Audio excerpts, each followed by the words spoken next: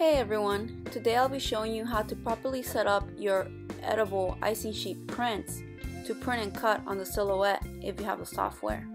Now in a previous tutorial I showed you how to set up these images in order to be able to cut around them. And here I'll be showing you how to actually load it up onto your machine in order to be able to cut it correctly. Now in the previous tutorial I showed you how to correctly set up your registration marks with a bit of a margin around them in order to be able to have all your registration marks printed correctly within your icing sheet. Once you have your registration marks set up, you can go ahead and double check that your print page settings is correct and set to the right printer. If you haven't seen the first part of this tutorial where I show you how to set up these images, you can go to our IGTV on Instagram and find it there, or you can go to our YouTube. In that tutorial, I'll show you how to correctly set up everything. Once everything is set up, you can go ahead and print your image. You'll have 3 registration marks on your sheet. You have the top left one, which is a solid black square. Then beneath you have a bracket looking registration mark, and then on the other top part you'll have another bracket looking registration mark. Please make sure to put your page onto your mat with the mat facing up.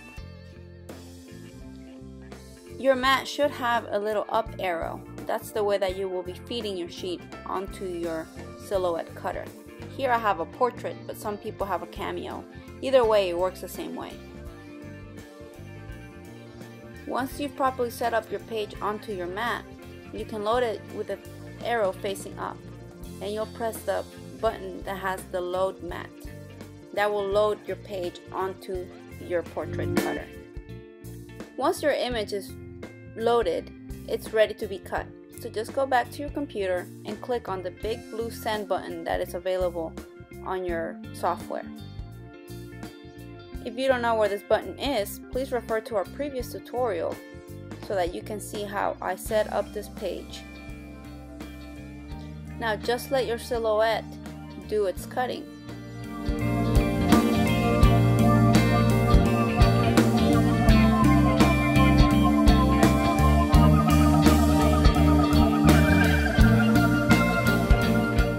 Once your silhouette is done cutting, you can go ahead and unload your sheet from the cutter, pressing the 3rd button from the top.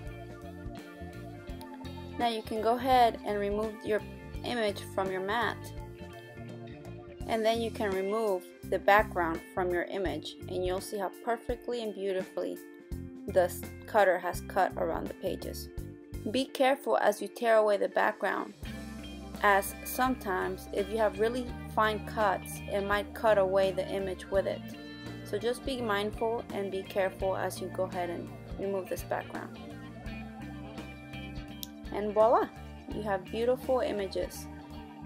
Precision cut by your cutter using our edible icing sheets, our edible ink, our edible printer, and the silhouette portrait cutter. Thank you for watching.